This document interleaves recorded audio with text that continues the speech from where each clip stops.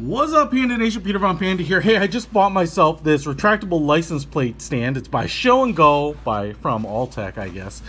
Picked it up on Amazon. It's a way to really display your front license plate and then hide it. Now, there are a number of these types of things on the market.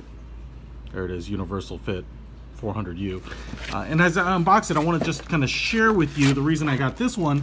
It's because it was the cheapest one, literally, that I could find.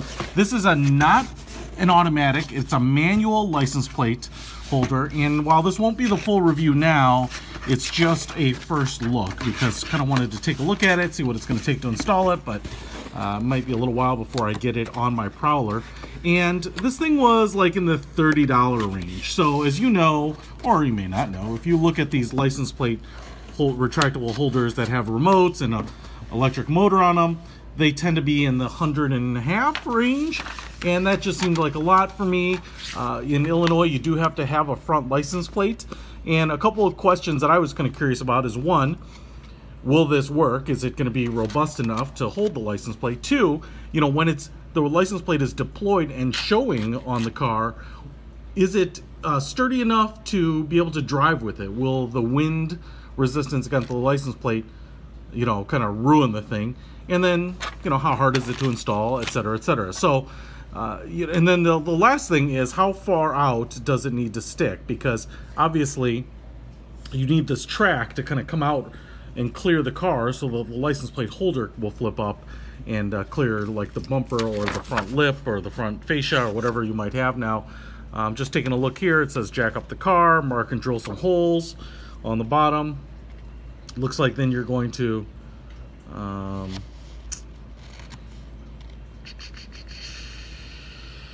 push rubber expanding nuts into the holes and then use the machine screws to fasten it all in.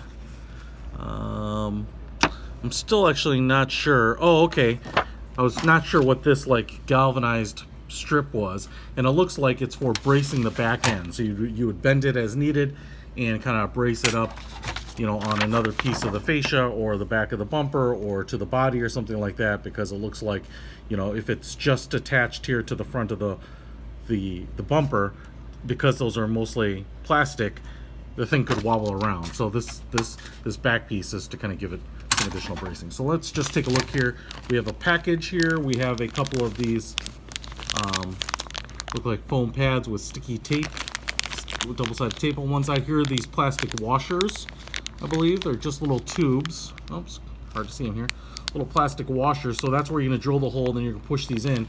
And then I believe you're going to use these screws to screw into the washer, and that's going to expand that washer out and kind of hold it in place. And we have a number of screws here. Maybe these black screws are what you use.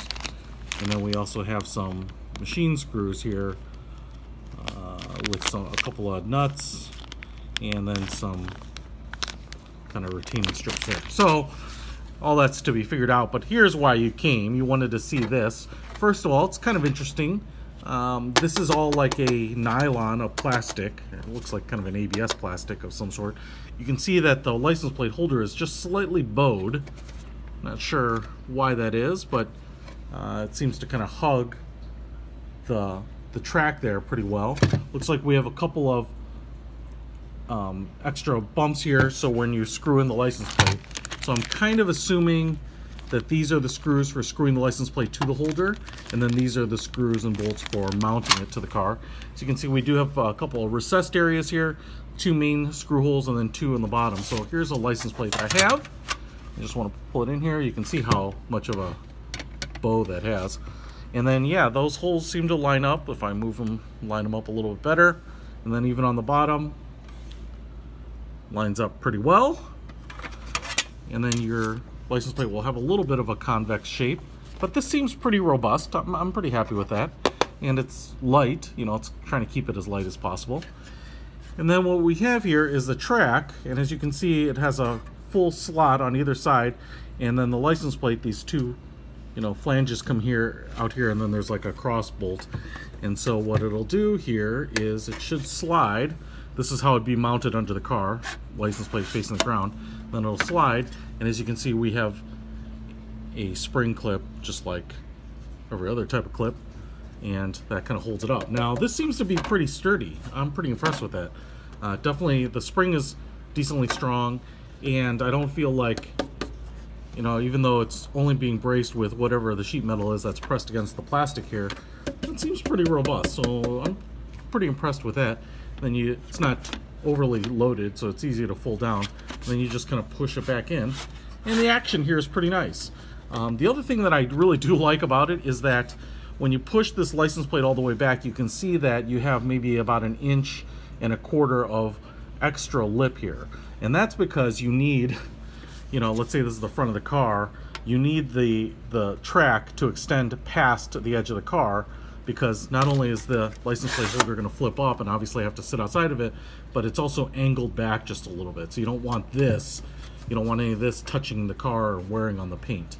So you're going to have to make sure that, you know, it clears the car, and I'd say you probably would want, you know, probably that full 1.5 inches or, you know, more, depending on the shape of your car, to stick out. And so you'll have a little bit of this sticking out, which is not a bad trade-off, I think. I will say I just kind of jam my finger on the spring sticking out there when I close it up. That won't be an issue once this is underneath the car, but it was when I had my hand right there. And so now you pull it out and deploy it. You can see there you've got some screw holes here, so you can mount everything up. And then, like I said, this galvanized piece of tin here to brace this back end to make it flush as well. So I think low tech, but the cool thing is you don't need to worry about batteries, you don't need to wire it in your fuse box. And yes, is it if you're driving without a license plate, yes, you won't be able to deploy it on demand. You know, I notice guys are like, yeah, if I get pulled over, I'll hit the remote and deploy my license plate. Maybe that's a little too late.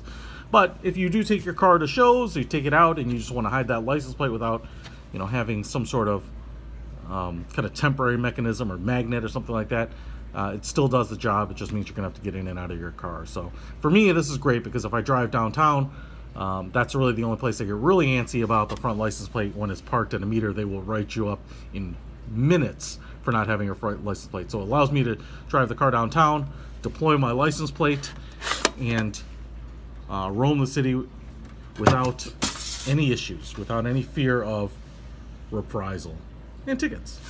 So there's the first look. I'll put a link to it in the description if you want to pick it up. Peter Von Panda out.